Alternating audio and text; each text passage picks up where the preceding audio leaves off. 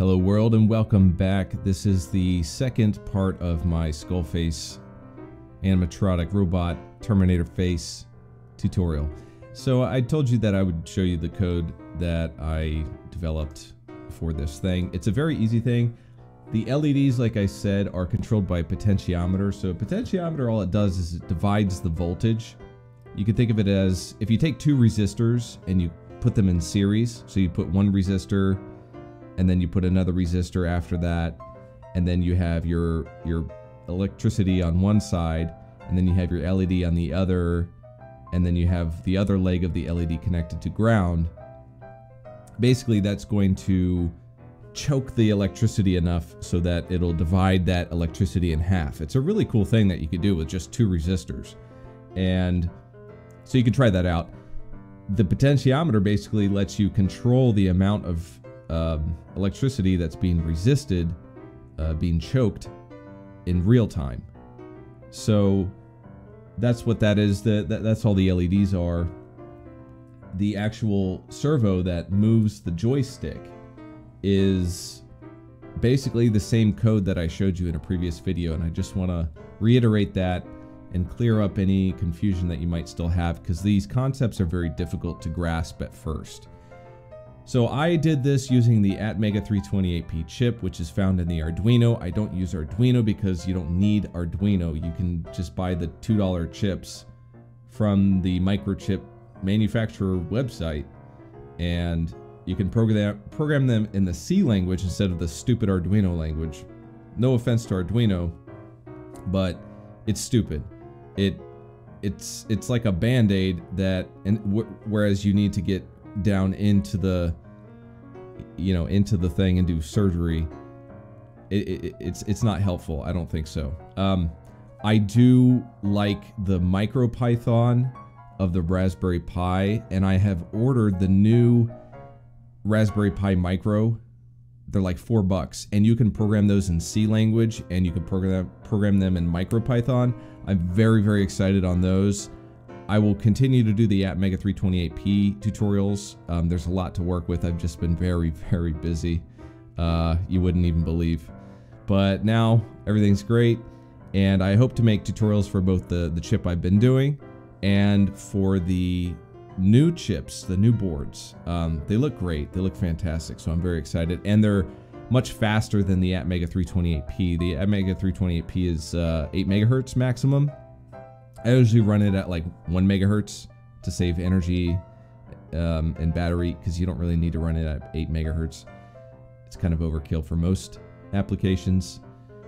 Anyway, the new MicroPython capable Raspberry microchips are much faster. So it's an exciting time. I think that would be a board and a platform that has more wide appeal. So I will be doing both, and I hope to get everything that I make on both of those platforms. So, you could choose what you want to do. So anyway, let's get back to the code. You'll see that I've titled this, Servo X Joy Complete. I had a Y-axis, that's why I called it this. And I've showed you how to write code in C in the previous tutorials. Here I have my include files. These are reference files that you have to include. I have a delay that I might have used, and I have input-output for the AVR. This is what you have to include. You have to include this. This you only have to include if you're going to be using the delay function. And let's see if I actually used it. I've altered this code so much.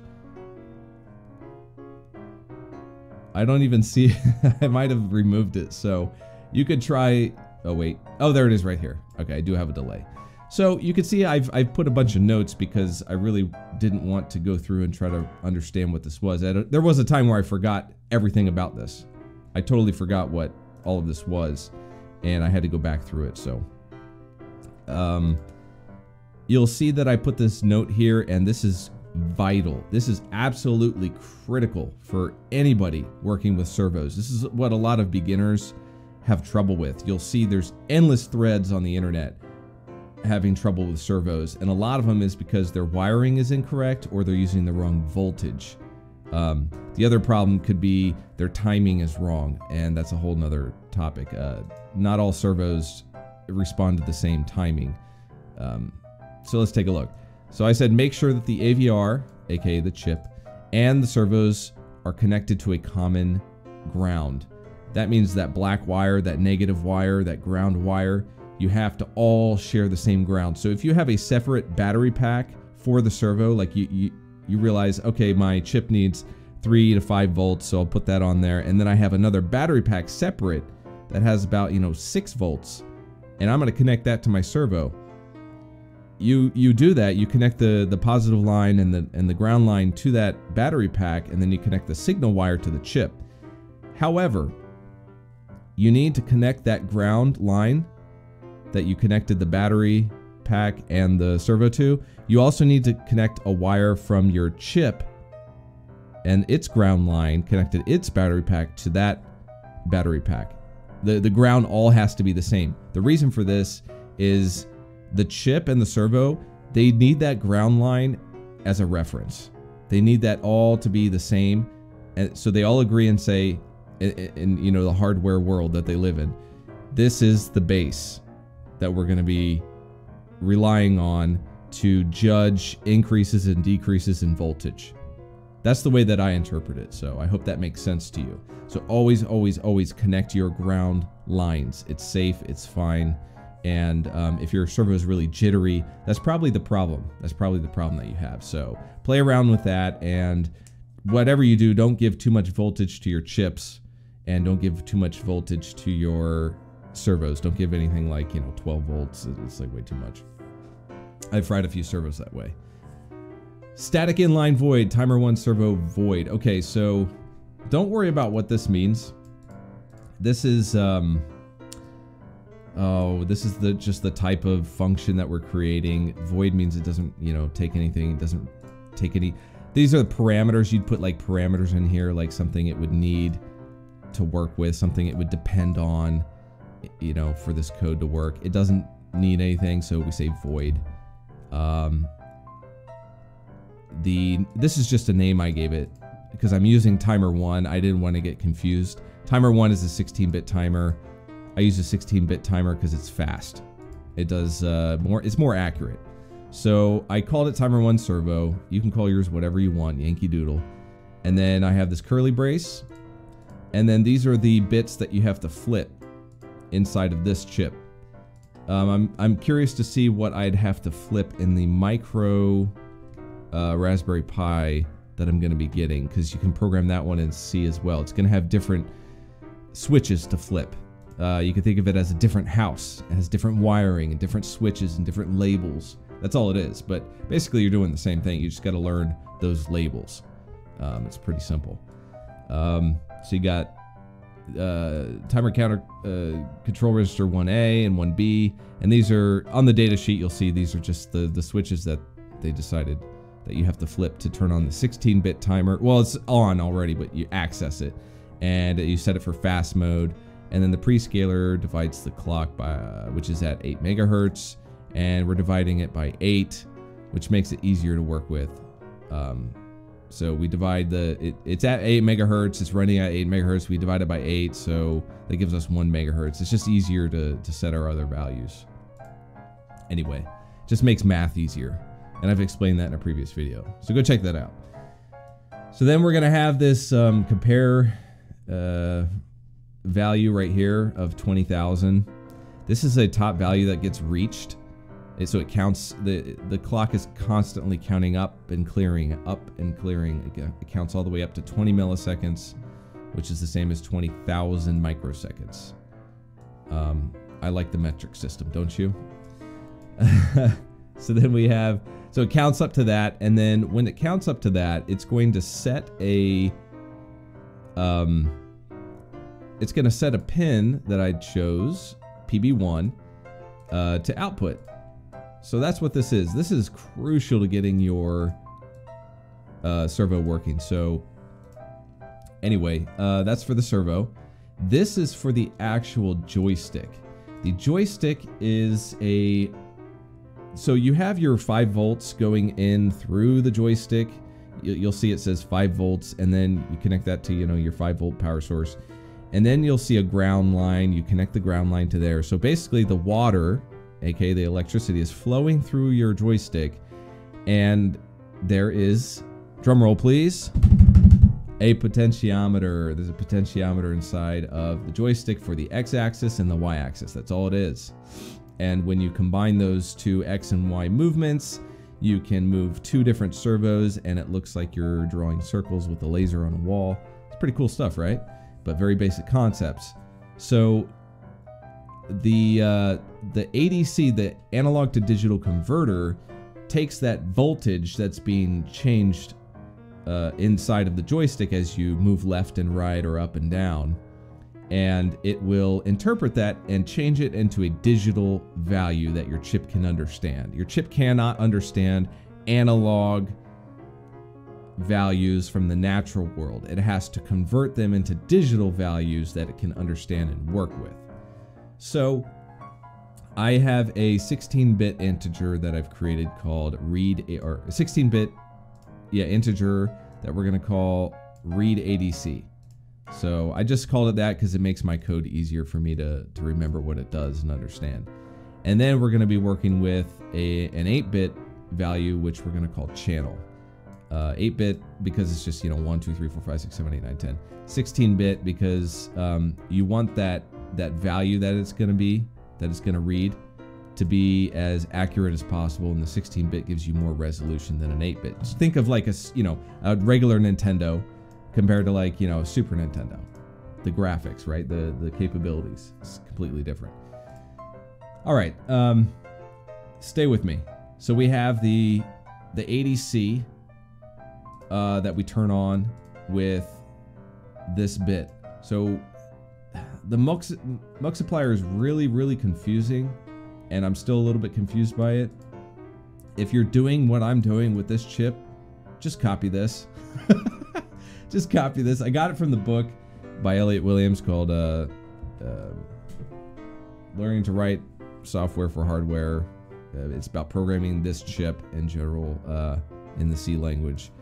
This is one of the most complex topics that I ran across in that book, and just copy this. You'll understand it later. Just understand that it sets up the ADC to flip through each channel 0 through 6. There's 6 ADC channels, and so it'll flip through that and look for values. And then we have the code that says to start the actual conversion, analog to digital converter, serial register A, and then we turn on the thing that says start conversion, analog digital start conversion. That's what AVR C means. And then we're going to continue to do that. We're going to continue to do that until there's a bit that gets cleared. That's just how it works. And when the bit gets cleared in this register for this particular feature, then we return the ADC value. Okay. This is really confusing, and converting analog values to digital is an incredible thing that somebody figured out a long time ago. So don't feel bad if you don't understand it at first. This is why the majority of people just go to Arduino and copy paste most of their stuff, and Raspberry Pi too. Like they go and they just copy and paste. It's because it's really difficult. So give yourself some patience and some time with this stuff. Now we have our timer for the servo, so we can communicate with servo, and then we have our analog conversion into digital values for a joystick, and then we have all of this stuff in the main. So we call that servo timer into action. We call the analog to digital converter into action, and then so those are 2 set up. It's like calling your 2 actors to the stage. So you call them into the stage, they're ready to go, they're ready to perform, and then here's our loop. It says while 1, so while it's on, while it's going. We're going to make up a 16-bit resolution integer called x. Okay, so we can call it y, we can call it p, it doesn't matter. I just called it x because it's my x-axis. I just try to make things easier for my brain to remember and understand. And then we're going to set that x value to equal whatever we read on that ADC on channel 0. Channel 0 is connected to the pin that my joystick is on. And you'll see that in that previous video that I showed you how to control the servo with the joystick. I explained that in that. This channel 0 is just connected to a certain pin. So just keep that in mind. If you have channel 1, that's the pin next to it, and channel 2, that's the pin next to it.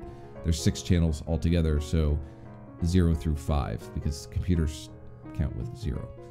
And then we set our OCR1A. This is the pulse on PB1. This is connected to pin PB1 on our chip, and it's called OCR1A. This is the value right here, and I multiply by 3.5. That seems to work with what I'm doing. It depends on your frequency of your chip, it depends on your timer, and it depends on the type of servo you got. And it can get really confusing, but you play with this value really to change the resolution, and there's better ways, like I said in the previous video that I did about the joystick. Fine.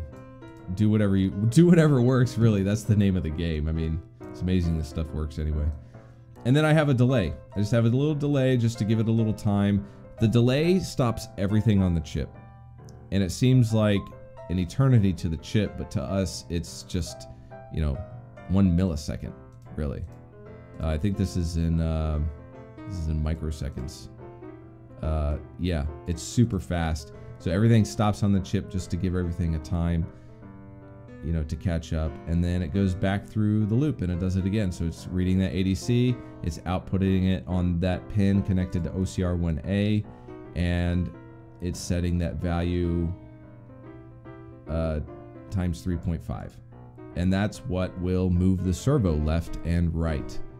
So depending on how you move that joystick. So that's it. I mean, it's the same as what I showed you before. So if this is confusing, go back and watch that previous video. I just wanted to show you how easy it was to make the skull face. The only thing that was really difficult was making the mechanics of the thing. I don't have any knowledge of mechanics. I never had any training in programming.